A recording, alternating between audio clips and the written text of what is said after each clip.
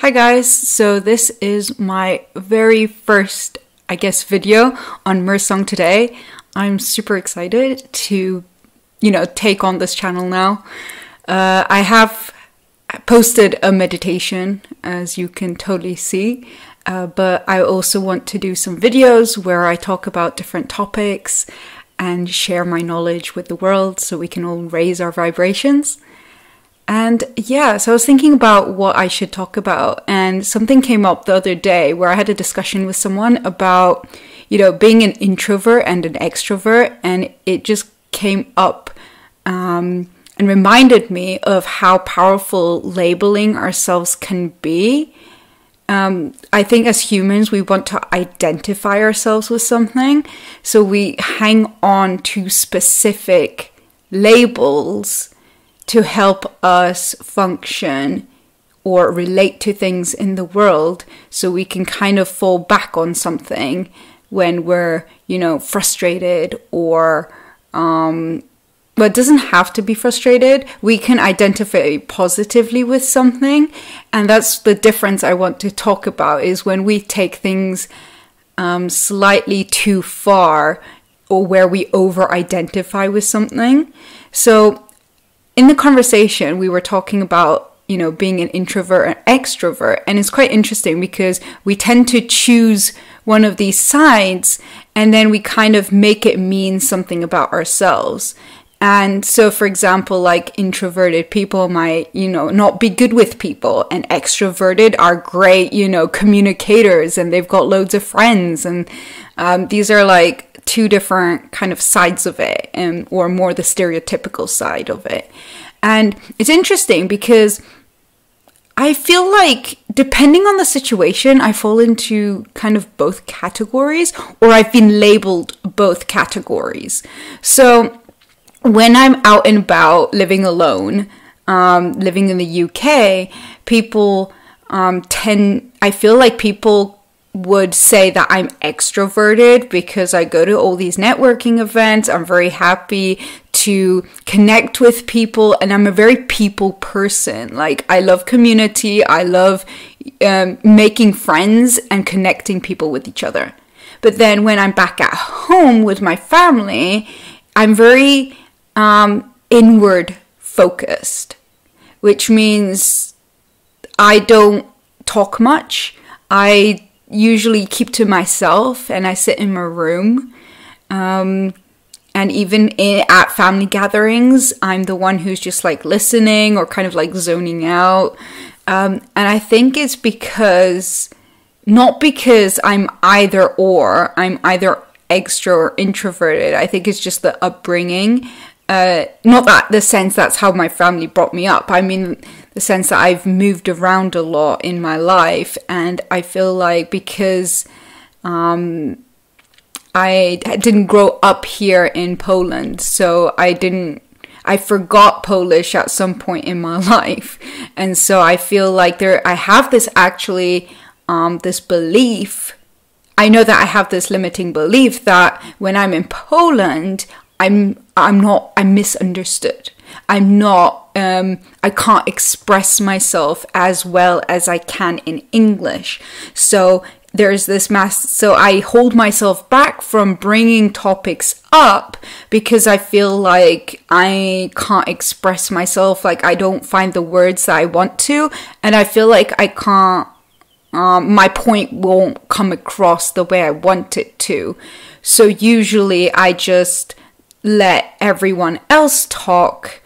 And also because I feel like I fall into that childhood mentality where I feel like, the parents or the family, they take care of things. I just sit back and they do their thing, and they kind of, I guess, make the decisions, right? So it has nothing to do with being an introvert or being an extrovert. And I see people get so stuck in trying to identify, or they kind of go to that place where they over-identify. So for example, I mentioned a limiting belief that I can't communicate. And so I feel like a lot of people tend to say they're introverted because they have either a social anxiety or they don't trust people. So they say, oh, I'm not good with people. And so they create this kind of lifestyle that kind of reasons why they don't do certain things. And personally, I feel like that could be blocking you from actually going and making friends because you're saying, oh, I'm an introvert, I can't do that. So it's almost like we're giving an excuse or backing up the way we live with these labels by saying, oh, I can't, I can't interact with people. I'm bad with people because I'm an introvert. So it's almost like because we have a limiting belief, we're giving it a reason, a label, so that we don't have to explore that limiting belief, so we can sit in the comfort zone. And so that's when it can become problematic. And so some people can see extroverts as loud people, as people who are maybe inconsiderate, or I'm just thinking things up. But it could be that extroverts are quite maybe they do care about their surroundings, it doesn't have to be that they're loud. They just might be, I don't want to say like good with people, because introverts can be good with people too. I think they're, they can have great one-to-one conversations too, or be in a group with like-minded people and enjoy their time. So I don't think that labeling is limiting. It can be limiting. That's what I'm trying to say. And so it's the same thing with saying, oh, I'm an empath and I'm a narcissist. I mean, I haven't heard anyone ever actually claim that they're a narcissist. I've heard people claim that they're empaths, but I've never heard anyone claim they're a narcissist because it's got a bad rep. But then the thing is, people say empaths are, very sensitive, and maybe, they're too sensitive. They've got too many feelings.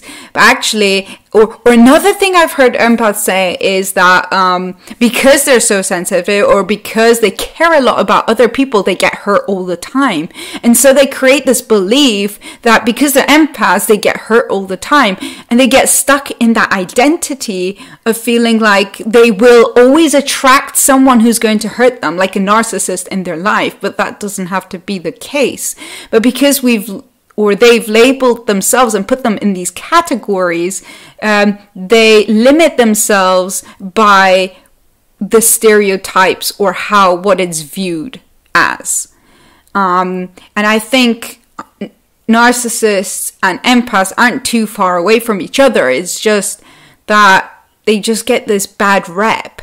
And it's just interesting how people get stuck in these beliefs and make it mean that that's who they are, when actually we're like limitless. We can change every moment in time, because time is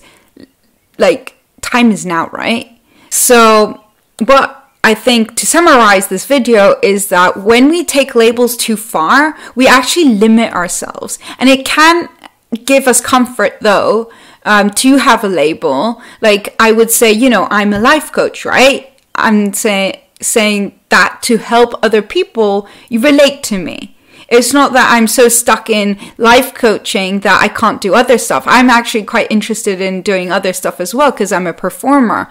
So it's interesting when I start labeling myself now as a life coach. I have a lot of people thinking I'm moving away from my performing and creative stuff and moving straight into life coaching, and I don't do the other stuff anymore. So it's quite interesting how we like to box ourselves in. And so to summarize, I want to encourage you to see where your limiting beliefs about, being a specific category, a specific label, how it might be stopping you from expanding as a person, expanding who you are, because every moment in time, we can change things. We can create different states in our bodies. We can, actually move from feeling sad to feeling happy, because we can change the energy in our bodies. So in a way, we're actually fluid. We're in the flow. We can switch. We're, you know, when you're with your parents, you act differently than when you're with your friends, right? Or when you're at, you know, if you're at the police station, you might act differently than when you're at a club, right? So that's, I guess, the subject matter that I want to share with you guys, or the wisdom I want to share with you guys, is how labels can actually stop us from expanding.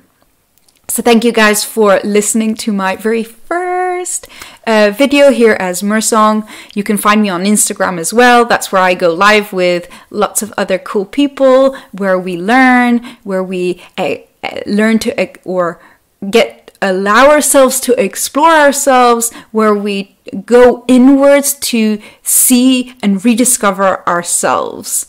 So yes, YouTube's one place, but Instagram is where I have conversations with you guys, where you can engage with me more often and follow my journey. So thank you guys so much. Love you all.